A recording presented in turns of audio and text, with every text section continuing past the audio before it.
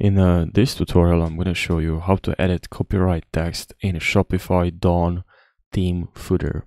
So what we're going to have to do is first just log in your Shopify account, and I'm going to have to head over to online store, and then here we have the three dots here. Click on it and then select edit code, please.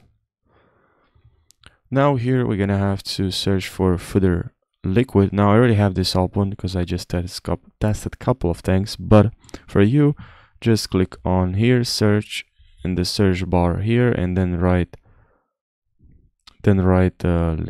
liquid.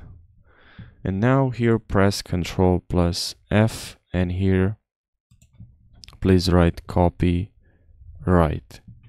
and press on next, or instead of next you can also please press enter.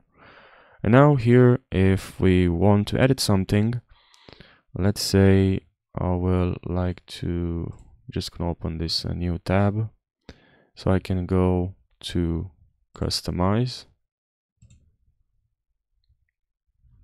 and here at the bottom I can see this 2024, and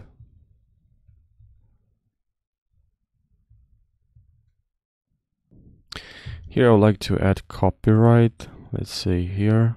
So I'm gonna write here, where is it? Let me zoom in. So here you can see, here I can tab and write copyright and save. Now let's see if it works. Let's refresh. And now at the bottom we should have copyright, so we have copyright.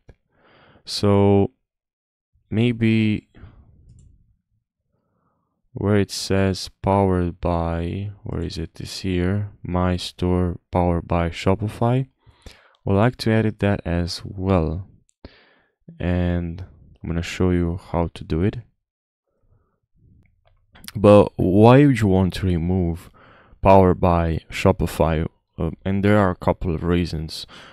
First of the many reasons is that you might want your brand to take the center stage and avoid promoting another business on your website. That's one of the reasons. And also maybe you might have a specific information you want to display in the footer, such as copyright information, contact details, or social media links. So that just occupies some space for nothing, nothing really. Also, you might want to have a clean and custom footer that contribute to a more professional look for your website. So that's another reason. And now let me show you how you can remove powered by Shopify text from your website footer.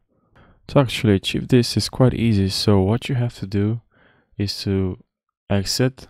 Let's exit this, and here we see three dots. Let's click on three dots and select edit, not here, but edit default theme content. Edit default theme content.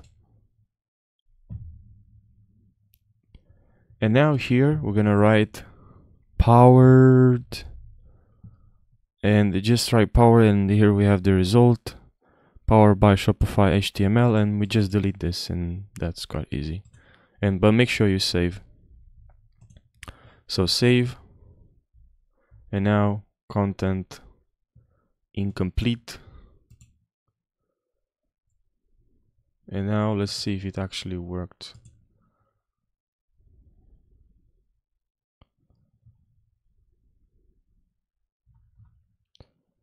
Okay, it didn't work.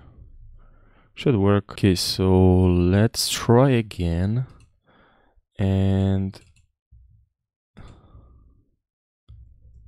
okay, if you add space, make sure you add space, and then you click on save. Now it should work just fine. Now let's update. and let's see now it worked. We now have powered by Shopify. I hope you found this helpful. Make sure you subscribe for more, and I'll see you in the next video.